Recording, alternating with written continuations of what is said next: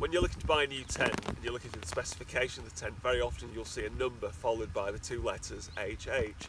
The HH stands for Hydrostatic Head, and what it refers to is just how waterproof the tent is. Here I am just sat in front of the All Pro Pop tent.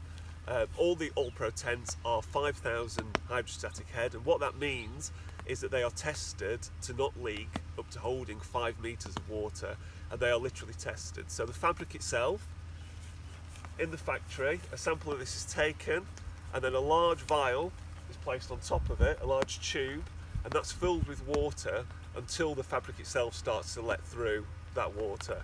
And on all Pro tents, it will hold 5 meters of water. Across different ranges, you'll see that some are hydrostatic headed up till about 1.5 meters, some to 3,000, some even to 10,000.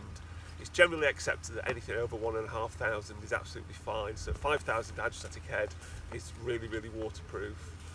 The other points of weakness on a tent are around the seams, so around where there's any stitching. So obviously tents are made of panels of polyester fabric, and these are all stitched together. You'll see that across all of these stitches there is tape.